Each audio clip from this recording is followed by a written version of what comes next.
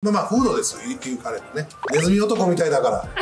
意外と親和性があるというものと、洋服にも使えるし、幅が広がるアイテムの一つになるのと違うかなと思いますね。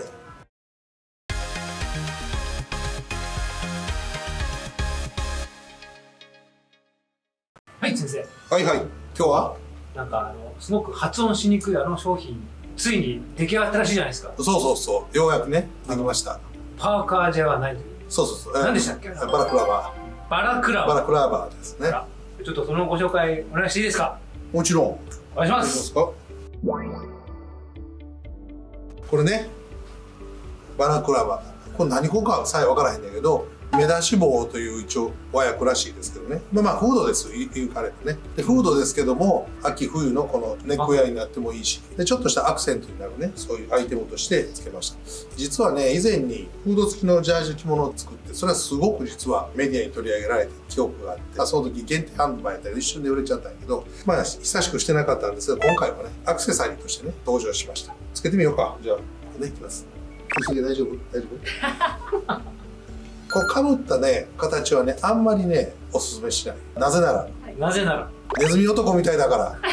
この間のライブの時なんかクラマテングとかっていうワードもできた。そうクラマテングとかでこれストンと落とすとね。かっこかわいいっすね。どうこれ。いい感じ。かわいい。似合う。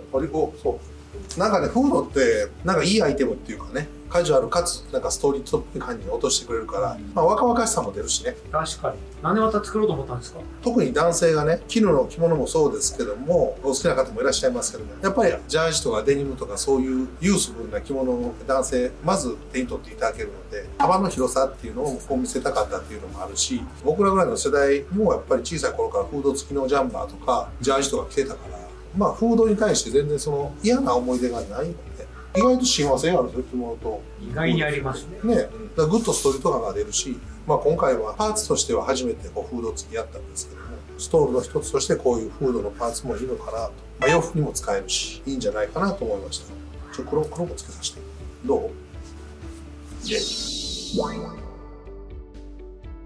福田君も、福田光もかぶってつける。失礼します。失礼します。初出演。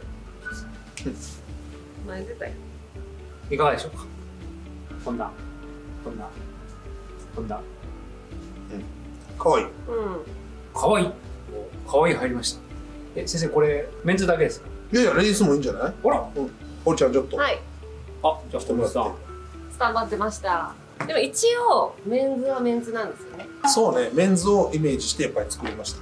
これでも取れるんですよね、こうやって。そう。取って。ちょっとね、つけるの慣れるの、こうちょっとね、首元やから、なんかちょっと見づらいから。ファスナーがやっぱあるので、まだ慣れてないんですけど。あら素敵。普段パーカー着ないんですよね、私。これジャージとも合いますね。そう、ジャージと合いますよね。でも女性の方から結構言われるよね。言われますね。これ可愛い欲しい。私も欲しい。洋服につけるとか。はい。あら、いつの間にか衣替えしちゃって。どない？あら素敵ですね。やろ？白も合いますね。